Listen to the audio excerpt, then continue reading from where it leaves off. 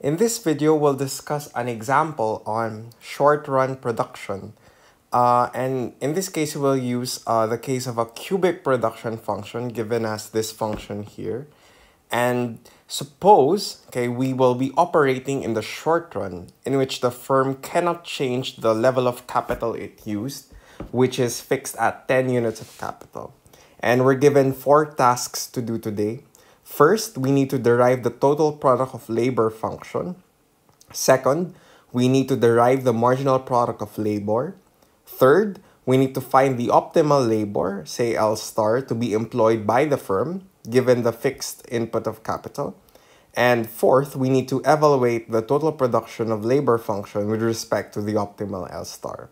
Now, as we said in the last video, in the short run, not all inputs can be changed due to the period's limitations. So in this case, there is a fixed input, and that particular fixed input there is capital. So we cannot, the firm, cannot change the level of capital due to the shortness of the production run.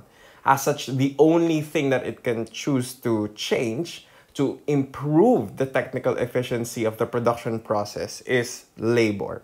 So let's start doing this problem. So let's start by first deriving the total product of labor function. So the total product of labor function is essentially our production function evaluated, not evaluated, but plugging in, our fixed amount of capital. So in this case, so we plug in our fixed unit, or fixed number of capital, which is K in this case, which is capital, so which is 10. So we plug that in FL10. So that's equal to 600 L squared times 10 squared minus L cubed times 10 cubed. Then we simplify this, so that's 600, then 10 squared is 100. So 100 times 600, that's 60,000.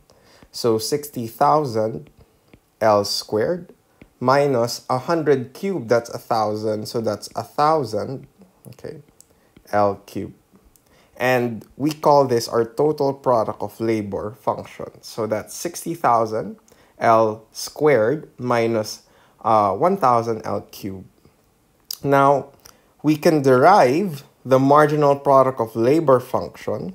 The marginal product of labor, again, is the additional output we get when we increase labor holding capital constant. In this case, we really can't change capital, so capital is indeed held constant. So it's just a function of labor here, so that's the derivative, so that's the derivative of TPL with respect to L. So that's, we'll use simple power rule in this first term here. So 2 times 60,000, that's 120,000 L minus, again, simple power rule, that's 3,000 L squared.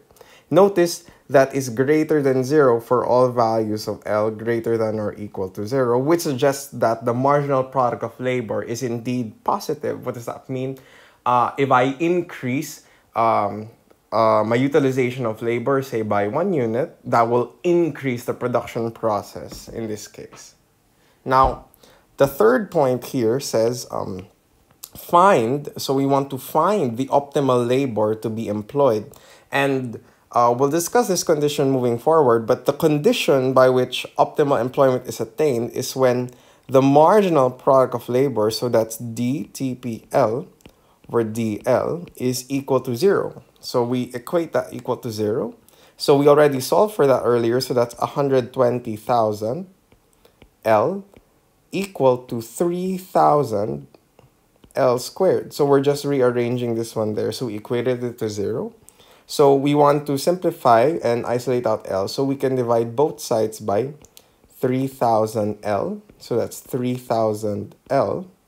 Okay, so simplifying, so this cancels out, we're just left with L on this side.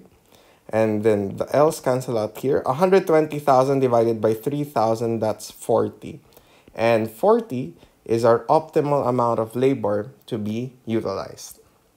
Okay, then the last question here, is we need to evaluate the total product of labor function with respect to the optimal amount of labor. So that's TPL, which is equal to Q, which is equal to F 40, 10. That's equal to 60,000 times 40 squared. Okay, 60,000 times 40 squared minus 1,000 times 40 cubed. And if we solve for this one, so for the first term, we get 40 squared times 60,000. So that should be 96 million. And for the second term, that's less 40 cubed times 1,000. And that should give us 64 million. Subtracting the two, so we want to subtract to get the optimal, and that gives us an optimal, the highest level of production in this case, which is 32 million.